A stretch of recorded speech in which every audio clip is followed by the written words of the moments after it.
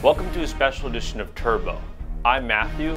Today we're going to go over the 3 reasons why UVA football will improve from last year and 3 reasons why they might not. Don't bet against Mendenhall. Mendenhall has a proven track record of success. As head coach at BYU, he reached a bowl game for 11 straight seasons. At UVA, he managed to take a 2-10 team to a 6-7 team, good for UVA's first bowl game in 6 years. More importantly, Mendenhall understands his reality. The Daily Progress reported Mendenhall said he had never been more sad in his life, in reference to his first team meeting in 2016, that the team sat with body language that reflected lack of confidence, lack of desire, and hopelessness. He knew fixing UVA football's mentality was perhaps priority number 1. And now, thanks in large part to Mendenhall, the air around UVA football has shifted. Upon coming to office, new UVA athletic director Carla Williams quickly approved an increase in football's operating budget. This allowed UVA football to go from 3 strength and conditioning coaches to 5 and 3 football analysts to 6. UVA is also doing better with recruitment. Our 2018 recruiting class was nationally ranked 60th, 11th in the ACC, while our 2019 recruiting class is nationally ranked 33rd, 6th in the ACC. This is a massive change and really demonstrates Mendenhall's long-term approach to fixing UVA football. UVA football was not big enough for the ACC in 2016. Mendenhall admitted as much right here. A year ago, it was lacking, and it was a wake-up call. We've been able to target more size and strength, to where hopefully the game sounds and looks different than it did a year ago. At offseason, the team bulked up big, and their improvement showed in their 6-7 season.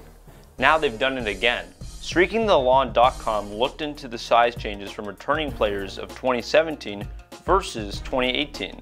And as a net total, returning players gained 375 pounds, and new guys gained 198 pounds from their previous weight.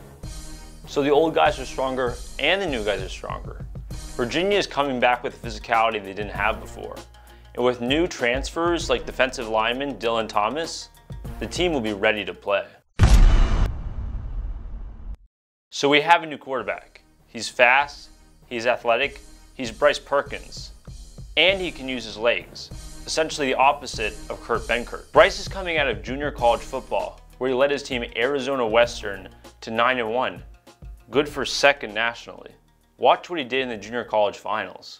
To the tune of about 40 yards per contest, hasn't got a carry yet until, well, fake to Dejon, and Perkins, those long strides, tries another hurdle. And Perkins has serious athleticism and can really help Virginia's run game, given Virginia had the 5th lowest rushing yards per game in the FBS last season. Also, the man managed to run 22.2 miles per hour. Bryce Perkins has so much potential and can be the explosive spark Virginia has needed. So that all sounds really great. What could possibly go wrong? It's probably not all upside with Bryce. He's still improving NCAA play, and there's some questions about his accuracy. In his last season with Arizona Western, he had a great completion rate of 63.3%. Kurt Benkert had 58.5% last season. But he still threw more interceptions than touchdowns, including 3 in his opening game of the season. So while he can do this, UVA fans should consider proceeding with some caution. Virginia lost some great players that provided a spark, especially on the defensive end. The Hoos lost key contributors such as Andrew Brown, Micah Kaiser, and Quinn Blanding. Coach Mendenhall told the same story in his media availability after their first spring practice. At middle linebacker, at Micah's spot, it's year 1. At Quinn's spot, it's year 1. For other spots, it's year 3. The theme of these improvements have been future-oriented.